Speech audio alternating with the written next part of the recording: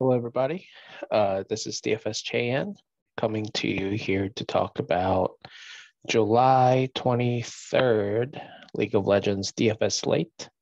It's been a while since I made a video. I was traveling for work this past week, but I'm finally back and I'm excited to dive into this 5-game slate, super slate.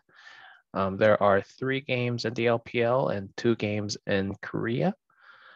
We have some closer matchups today, but I have a pretty good lean on some of those closer matchups, except for one. So yeah, without any further ado, let's dive in.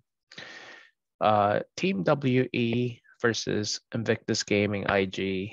Invictus Gaming is a slight favorite, but as you guys know, these two are the bottom tier, like literally the bottom of the bottom tier teams, the last 2 teams on the LPL summer split standings.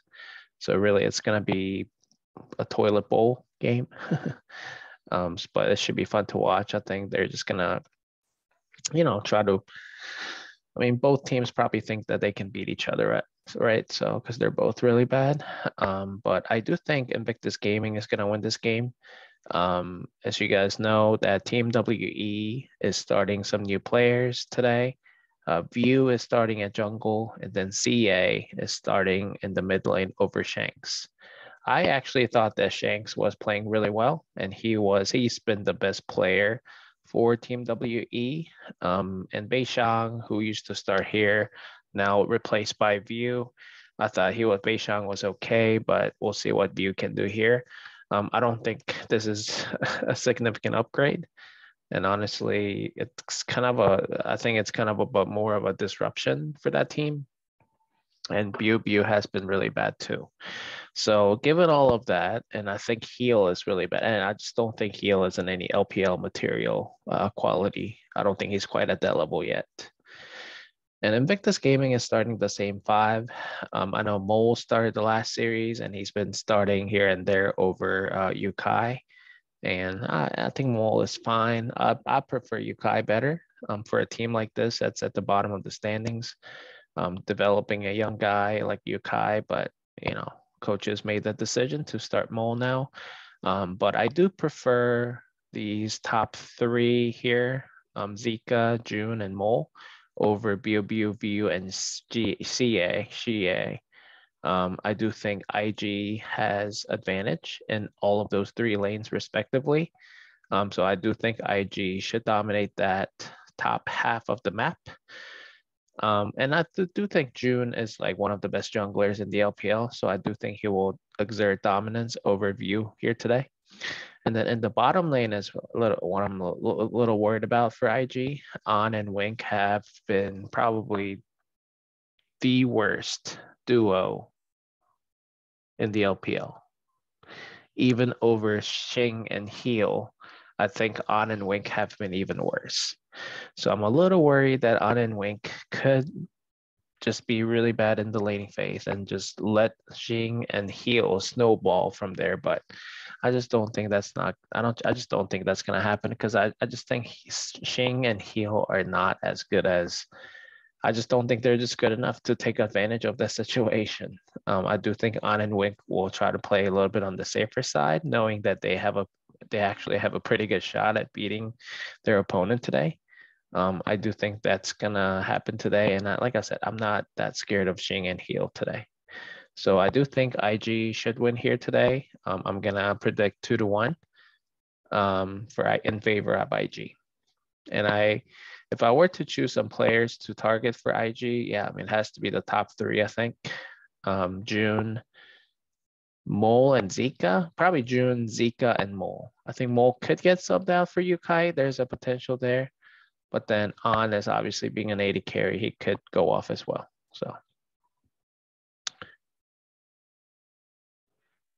the second matchup of the LPL is JDG and BLG. BLG has been a little slightly better now that Khan has been starting consistently in the jungle position over Weiwei. And then Icon and Rise. I'm not huge fans of those 2 players, but I do think they have looked better with those 3 guys in the middle, Khan, Icon, and Rise. But I just don't think that's gonna be enough.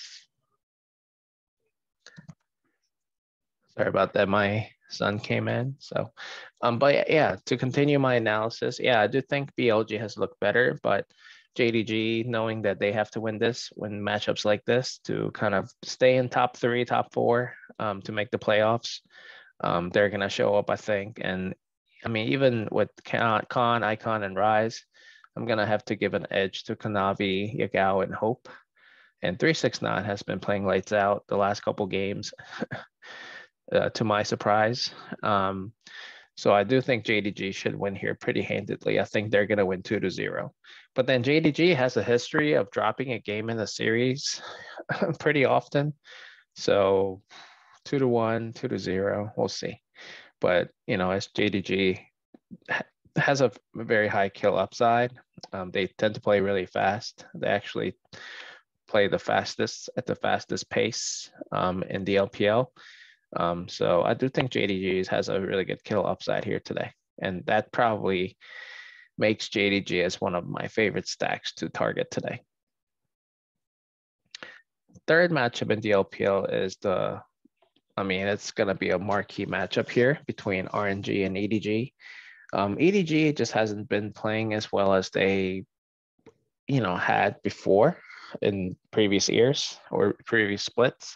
And then same for RNG. I mean, RNG has been playing a little bit better lately, but still, I think they've been struggling a bit. So I do think these are good teams, but not elite teams like B5, TES, or JDG, in my opinion. But I do think it's a pretty good marquee matchup. I think it's more of a coin flip for me. So like for those two matchups that I already talked about, I have a pretty good lean as to what's going to happen. But when I took a look at the RNG EVG matchup, I just could not come to a final conclusion. If I have to predict, if you put a gun to my head, I would say RNG is going to win 2-1. Only because Gala and Ming have been really, really good bottom lane. Especially Ming has been really lights out. And I do think Viper has been playing well for EDG. Probably the most consistent player on that team for EDG. But Mako has not been playing well. So I just feel like EDG puts a lot of resources into the bottom lane and RNG puts a lot of resources into the bottom lane. I like Gala and Ming better than Viper and Mako, in current form. And also Junjia is not starting for EDG this series. JJ is coming back in. Junjia looked really good.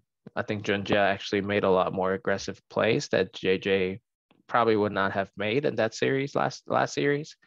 But for some reason, after Junjia dominated that series, JJ is coming back in here. Maybe for experience, going up against the experienced RNG team. I don't know, but I just don't like that. I think that's going to disrupt the team. I think Wei and Xiaohu have been okay. They've been serviceable. I think Wei has been better than JJ. And then Flandre probably has been better than Breeze. But so overall, I think RNG has a slight advantage, and that's why I'm picking RNG to win 2-1. In the LCK, it's a lot more simple. T1 should win probably 2-0.